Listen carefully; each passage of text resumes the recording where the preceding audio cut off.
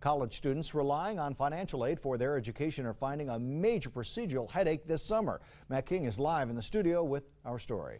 And the federal government tweaks its financial aid requirements literally every year, but school administrators describe this summer's alteration as one of the more significant in recent history.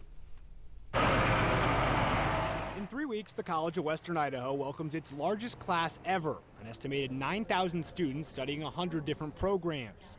Tara Jenkins hopes to join that group, but only if she can correctly submit her financial aid application on time. It's confusing if you're not very self-sufficient and know the wording of the documents and paperwork, then you'd be really lost. And Tara's done this before.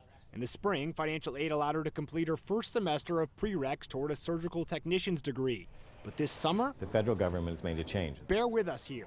Every year, the feds randomly select a certain number of financial aid applicants from every school for what they call verification. So it's not saying we think you cheated or anything, it's simply verifying that information on a random basis. Before, a student could bring in a copy of her tax records from home.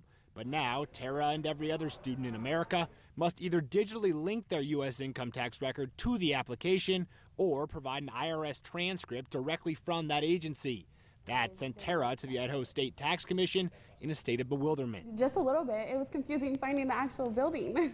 I think there's going to be a lot of confusion about it, and there will be some hesitancy on some parts of people because there are a lot of us who don't like necessarily to attach all of our records together, and so for those individuals that's going to be an issue. And a requirement for every student in America wishing to receive financial aid. This is every institution across the country.